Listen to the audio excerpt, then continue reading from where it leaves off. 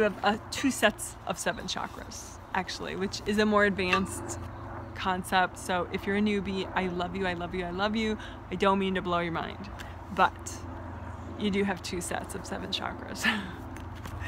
So each one is along your spine, but one is your spirit spine and one is your physical body spine, right? So along your physical body spine, like this is my physical body, so I have a set of 7 chakras that are along my spine of my physical body. And so, like, for example, when my body's asleep in bed, my physical chakras are still there and still working, generating an aura around my physical body. But then my spirit, you know, I am a spirit, right? So I'm not my physical body. So I have my own set of 7 chakras.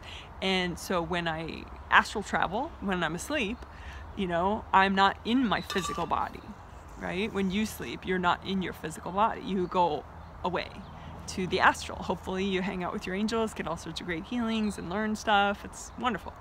But so your spirit body looks like a physical body, but it's just pure energy, and it has 7 chakras, which also generate an aura. So that would be your astral body aura or your spirit body aura, and that would be your spirit body chakras, right?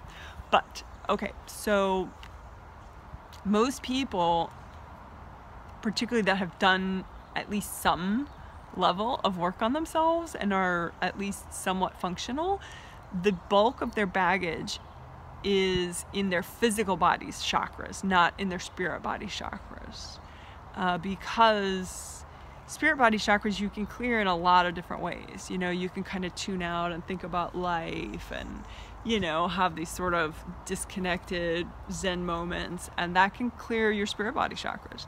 But your physical body chakras, you have to be very present to heal them and clear them. So some people, you know, maybe they're a runner and they love running, so that clears their physical body chakras. Or maybe you know, they're a builder and they love building, so their spirit is so present in their body when they're building something, and they're clearing their chakras and they're very present maybe. But anyway, a lot of people, as they get older, they're less and less and less checked into their physical body because all these physical body chakras get blocked up.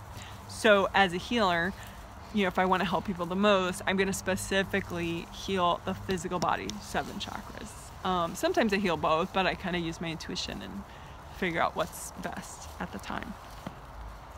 So you can do that too.